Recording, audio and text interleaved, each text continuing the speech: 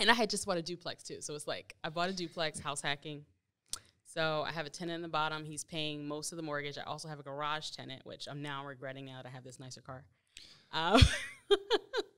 So like my out-of-pocket expenses for what I'm paying for my side are not that bad, especially because I got a house that I knew that I could cover the entire mortgage anyway. So it's like a small percentage. Just like I want to start, you know, getting additional properties.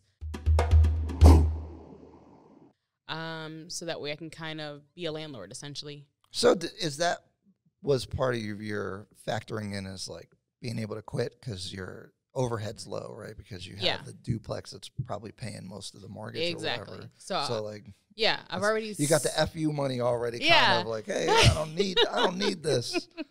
Yeah, like I had some cushion. Like I went to Paris, I like went to Jamaica, I was doing all this stuff. So it's like I pretty much set myself up so that my life isn't that expensive.